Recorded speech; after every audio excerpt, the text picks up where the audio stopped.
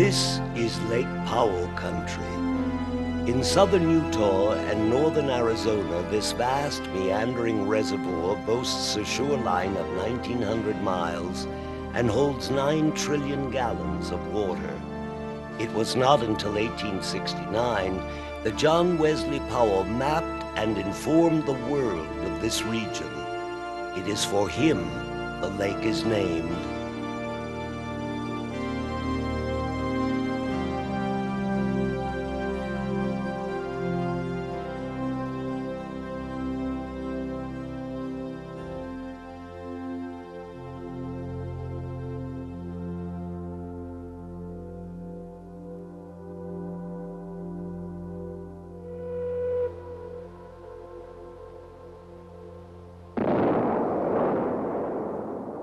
With a mighty blast, the great undertaking of damming the Colorado River began in 1957. First, steel workers built the Glen Canyon Bridge. 2 years later, construction began on Glen Canyon Dam. Workers slaved around the clock for 3 grueling years, mixing and pouring enough concrete to create a 4-lane highway stretching from Phoenix to Chicago. In 1963, the last empty bucket was celebrated.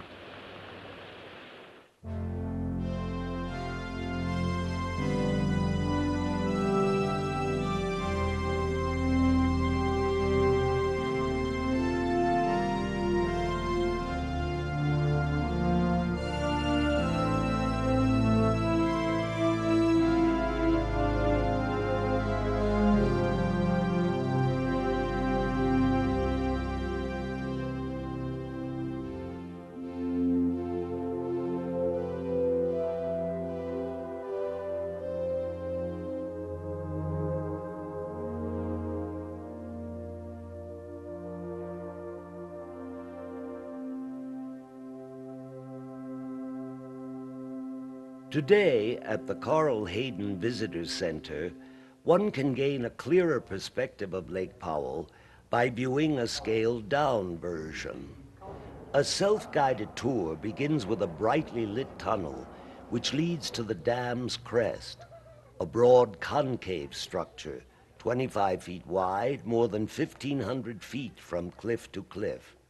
Hundreds of feet below, a bridge leads from the dam to the power plant building. Inside, 8 hydroelectric generators churn out enough electrical power to satisfy a city of 1 million people. The current jumps to conductors, then on to transmission lines carried by great leaning towers, and is then distributed to light up the west. On the downstream side of the dam, clear water swirls where was once the muddy Colorado. As we explore Lake Powell, our guide, historian, and mapmaker, Stan Jones. I was interested in what kind of a lake would evolve out of the construction of Glen Canyon Dam, and tried to envision a lake. I thought, how could you lose? It's going to be magnificent. Every time I go out on the lake, I find something new. Every time, without question, I come home and I say, you know, I never noticed that before, or wasn't it nice to go into that canyon and see what I missed the last time I was in there? There's always something new, always.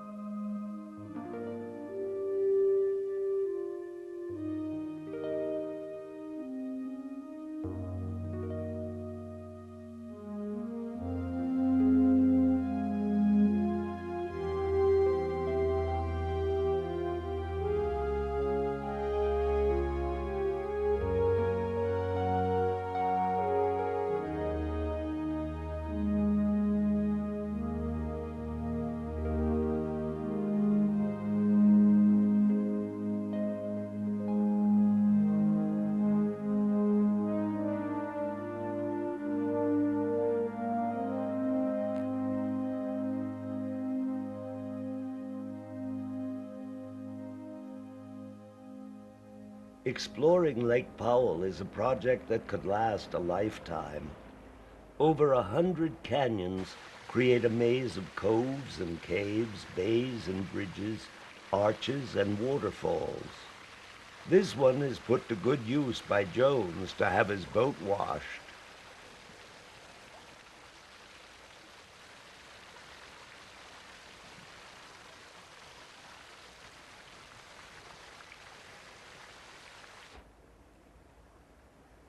The many wonders of the lake can be overwhelming.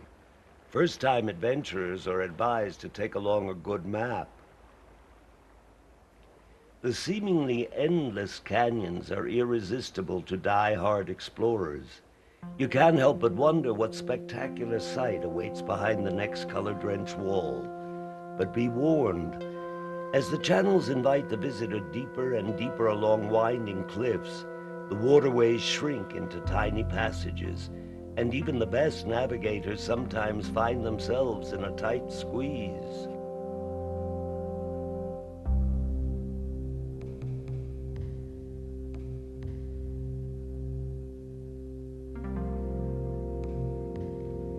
In Lake Canyon years ago, Anasazi ruins were nearly inaccessible, but today a boat brings them up close.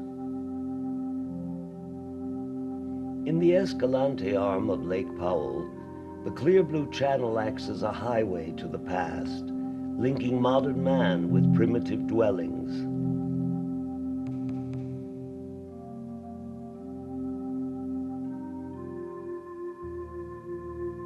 As we follow Stan Jones up the cliffs, we are reminded that a large number of Anasazi Indians inhabited these canyons. In 800 AD, they found food, water, and protection here.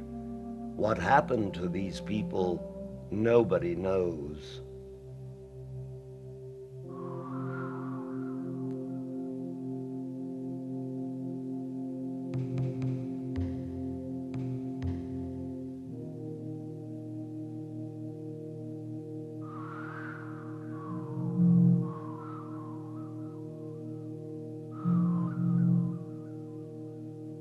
High above Forgotten Canyon is Defiance House ruin. Here is seen one of the best examples of ancient art around Lake Powell. Pictures painted on the rock, pictographs.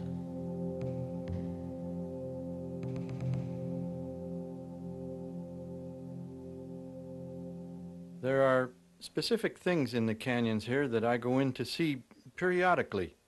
I don't claim to have already seen them all because, like I say, every time I go someplace I see something new.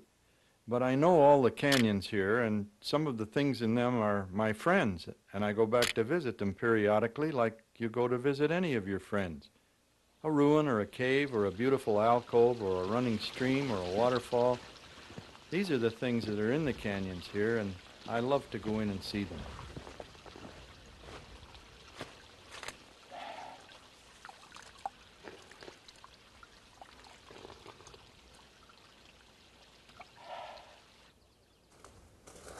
How much there is to see is limited only by the hiker's ambitions.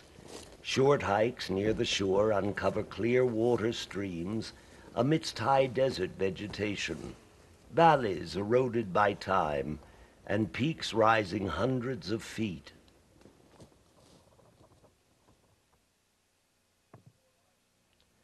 For the more avid hiker, greedy for huge rock arcades and other signatures of time and early visitors, what better place than Lake Powell to tie up the boat and backpack deep into a land of scenic and pristine canyons?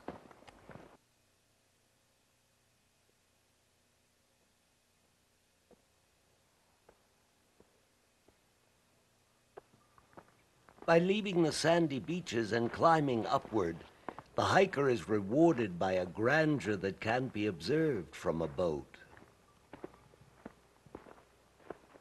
With every step, the hiker runs the risk of rediscovering history. What's left of this Hogan fights the sometimes brutal weather to keep the story of its inhabitants alive. Patiently, the ruin seems to wait to capture the interest of those who happen to stumble upon it. To me, anything that has natural beauty or is pristine or quiet and peaceful is rewarding. So just walking into a pristine area, whether there's an Indian ruin there or not, or whether there's anything truly spectacular or not, I can feel that I've been rewarded by virtue of having the privilege of being in that quiet, peaceful place. To me, that's what life is all about. It's not uncommon to find Moki steps, footholds dug out of the stone by rock climbers hundreds of years ago. Time and the elements have worn the Moki steps to shallow indentations and can be dangerous to those who dare use them today. Jones plays it safe by knowing when to quit. That's about enough. Lake Powell country bears a treasure of historical markers. This wedge-shaped formation was blasted open by pioneers and is of significant importance to Mormon history. Known as Hole in the Rock, this mile-long ravine served as a descending passage suitable for driving ox-drawn wagons down to the Colorado River. In the 1880s, this heroic group from Utah left their mark upon the land on their way to settling a new territory across the river and Glen Canyon. Not a life was lost on the treacherous trip, and today, as Jones retraces the Mormon Trail in Cottonwood Canyon, wagon wheel tracks can be seen embedded in the shore of what was once the Colorado, tracks from 81 Mormon wagons.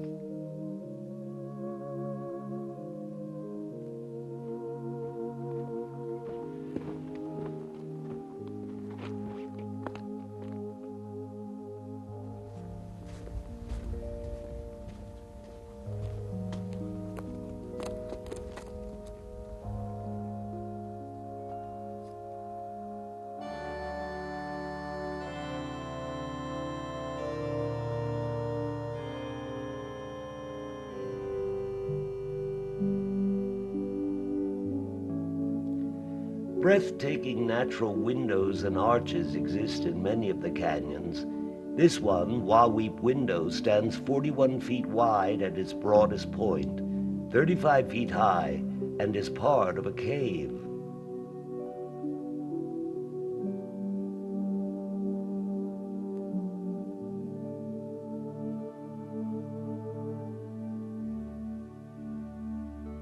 Another surprising formation is Jack's Arch, as if it were sliced out of the rock with a knife.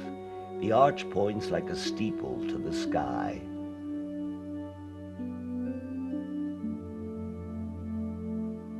But the most astonishing natural arch of all is Rainbow Bridge, one of the 7 natural wonders of the world.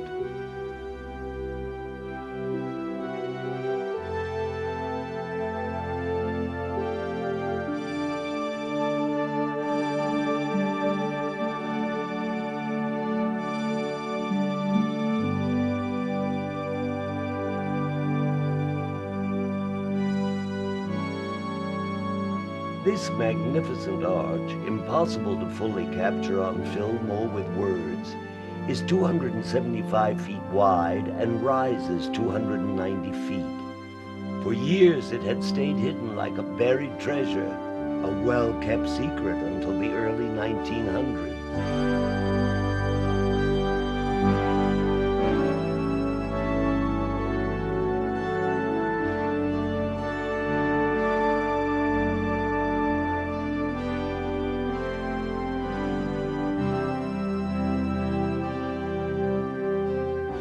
Camouflaged in the striations of the rock is Keyhole Arch.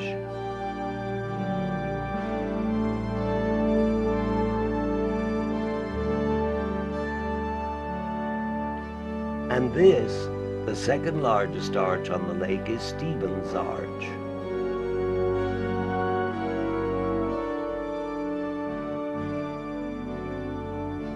Incredibly balanced rocks are also a common phenomena in Lake Powell country.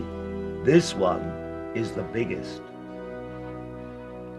Rich in geological history, This land was once a dry desert where sand was whipped into dunes by scorching, swirling winds. Then a complete shift. Great seas of salt water pounded the dunes into mountains, mountains of sandstone. When the water disappeared, rich mineral deposits such as oxides of iron remained, casting huge streaks of color upon the earth. Then was the birth of the Colorado River, and forces deep within the planet shifted the land, helping the river to carve its course. With years of erosion and nature dancing upon the rock, what's left for us to enjoy are fantastic formations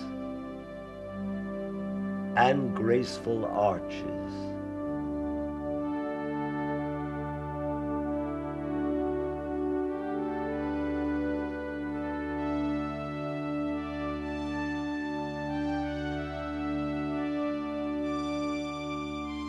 During that time of change, huge mounds of molten rock oozed to the Earth's surface, forming these landmarks: the Henry Mountains to the north and Navajo Mountain to the south.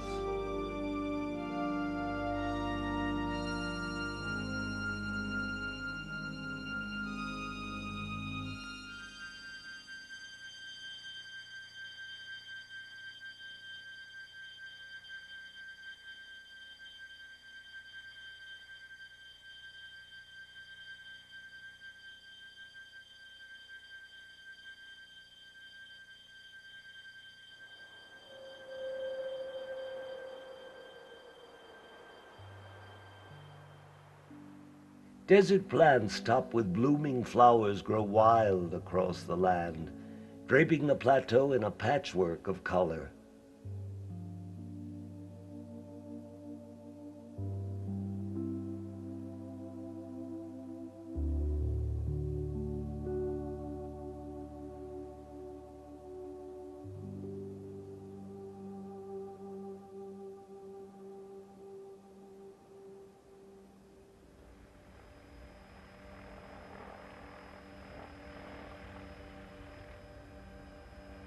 Marinas dot the shores.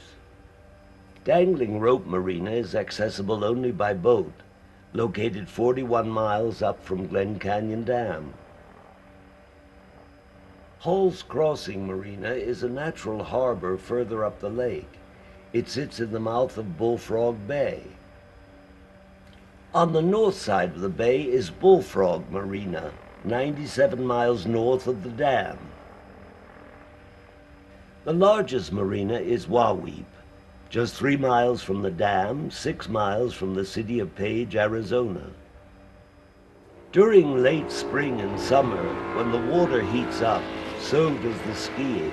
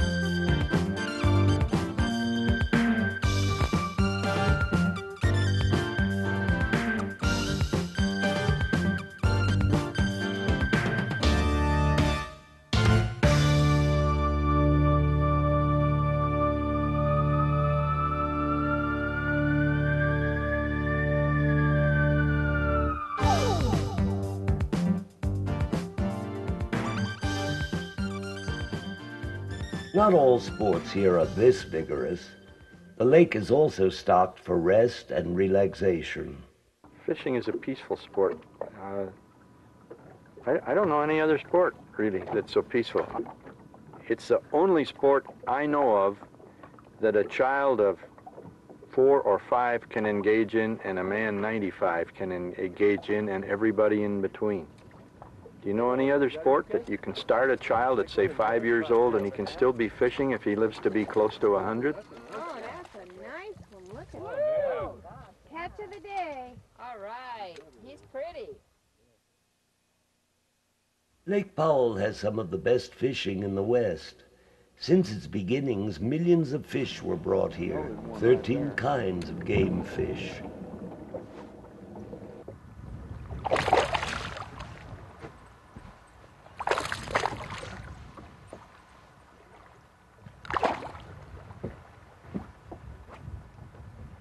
Lake Powell bass. Breakfast at Tiffany. You got him.